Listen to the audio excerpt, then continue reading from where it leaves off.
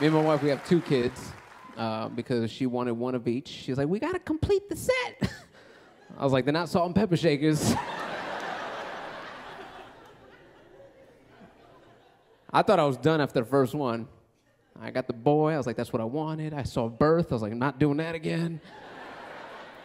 So I tried to hold out. I was like, I'm gonna hold the penis hostage. Fellas, we are bad at holding the penis hostage. We are not good at it. Fellas, you ever try to hold the penis hostage and she doesn't even realize you're holding the penis hostage? Because we try to entice her till we come in our boxes like, hey, what's up, girl? How you feeling? I'm good. You're like, what? You don't feel? Ladies, I don't know what, like, you're sex camels. I don't know what you do.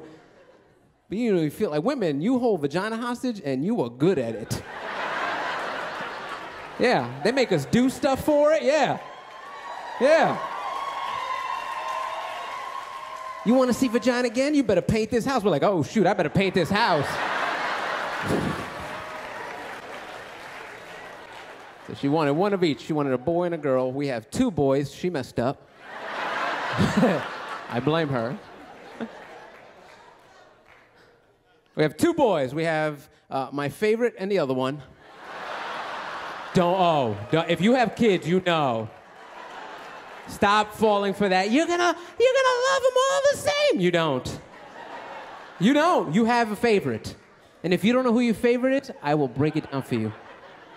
Next time you're watching your kids play, and you look at the first one, you're like, oh, look at him. He's so smart. He could be a doctor, a lawyer, an astronaut. He could do anything. Then you look at the second one, you're like,